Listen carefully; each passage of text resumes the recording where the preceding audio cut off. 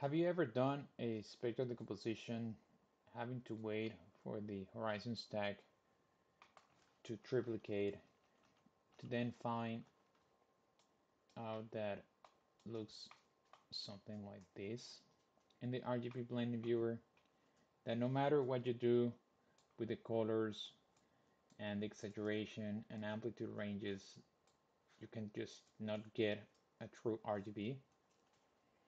Hi, my name is Alfredo Fernandez and I'm part of the Ellie's team in Houston, and today I'll show you why you're getting a spectral decomposition RGB blending view that looks like this and how to fix it.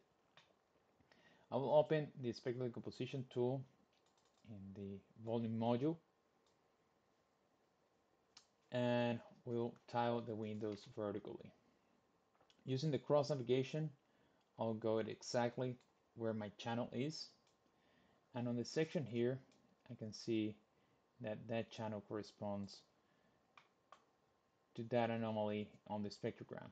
We're looking at the spectral decomposition of the trace that I see in the section using the short time Fourier transform, where the only parameter that I have to change is the window size.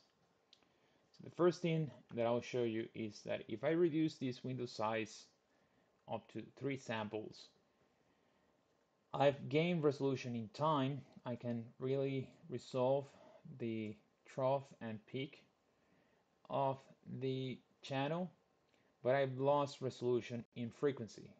All the energy is spread horizontally in the frequency domain. If I select frequencies on the frequency domain, what you'll see is that most of them are not really contributing on any particular manner on each isofrequencies. Once I've selected 3 frequencies on my spectrogram, I can then click on the Send to RGB viewer. This will open up a seismic section, a vertical inline section. Using the cross navigation mouse mode, I can click and drag and I can find the same spot that I'm looking at. We can see the channel. We see that each frequency contribution is basically the same. The RGB blending looks grayish, a little bit bluish, and no matter the combination of colors that I try, I will not get a true RGB blend. So what I'll show you is that by keeping the frequencies the same and just increasing the window size, I'm start getting a better resolution in the frequency domain. What I will probably need to do is I will need to refine the selection of frequencies, and my RGB blending is starting to look much better, where I have better combination of each individual frequency. However, if I increase the window size too large, you'll still start to notice how I'm spreading the energy vertically. That means that I'm losing resolution in time, I'm gaining resolution in frequency. So that's always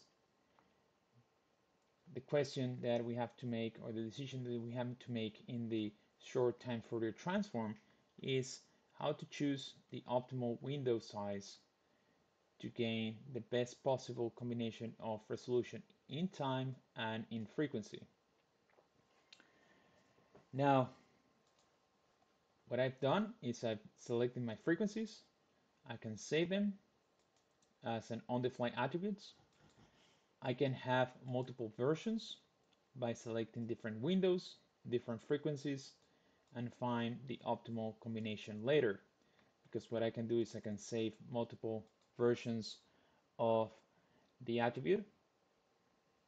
I'll just close this window, and what I'll do is I will duplicate my horizon stack where I found my channel with all these attributes. You don't have to change the filter, you just want to have the instantaneous attribute extraction through each isofrequency volume. What you can do is you can select multiple tabs, as many as you like, and extract those frequencies through the horizon stack.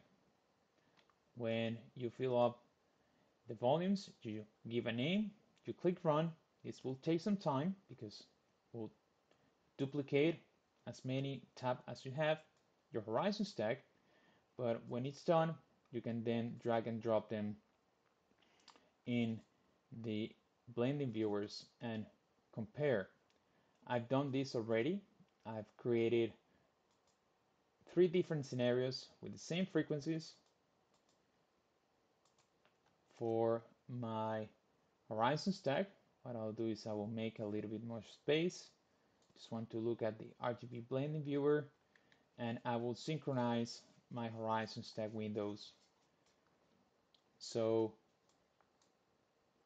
I can quickly go to the channel, on the section here, and on the right hand side, what we have is the case where I've used a window size that was too small. In the center view, I have an optimized window for my spectral decomposition, and on the one to the right, where I lose resolution of my channel, I've used a window that it was too large. So I spread the energy of the channel so far that actually that channel is not showing on this particular strata slice, but the one below. So that is wrong, and that is why we want to find the most optimal window size to extract my frequencies correctly. Thank you very much for your attention. Please let us know if you have any questions, comments, or suggestions. Bye-bye.